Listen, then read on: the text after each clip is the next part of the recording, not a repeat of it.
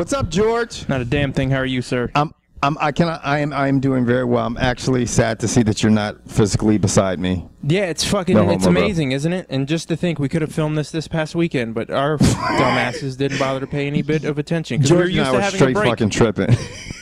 We're too worried about talking about UFC on FX 8, and we completely forgot about UFC 160, which is a huge event.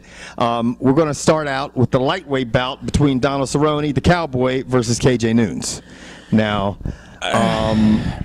Cerrone's come out in interviews and basically said, I'm going to keep a job if I go out there and continue to put on a show. And him coming in as number 6 and KJ Noons coming in as unranked with his first fight in the UFC, this will be interesting to see what KJ Noons brings.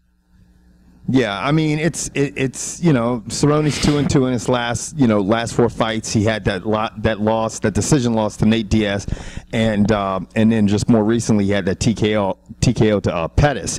But on the other side, you got KJ Noons, who earlier in his lightweight career was nasty as shit. I mean, he was just finishing people. I mean, we saw when he beat Nick Diaz back in the day, and then just somewhere along the line, he just seemed like he wasn't enthusiastic. Like he just, I don't know.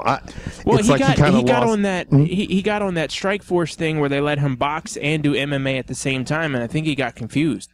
I think he didn't take. I don't think you can be both of those. I think you have to take one very seriously. I don't think you get the moonlight. Right, and he's just, and he did. He looked. I mean, he almost looked disinterested at sometimes. And in his last 5 fights, he's 1-4. His losses were to Nick Diaz, Jorge Masvidal, Josh Thompson. Now, when you think Nick, he had a rematch against Diaz, didn't he? Right? I'm pretty sure he did. I think he split, or he had an inch because he was in between. He went up to fight Nick, and he fought. I don't know. They were cash talking shit. And put it this way, I know he's got his hands full on Saturday, and if he comes into this motherfucker disinterested, he's gonna leave snoring. So he needs to come in, and hopefully he's rocking that old school pompadour like he used to rock, and he uses his footwork and his head movement and gets in and gets out.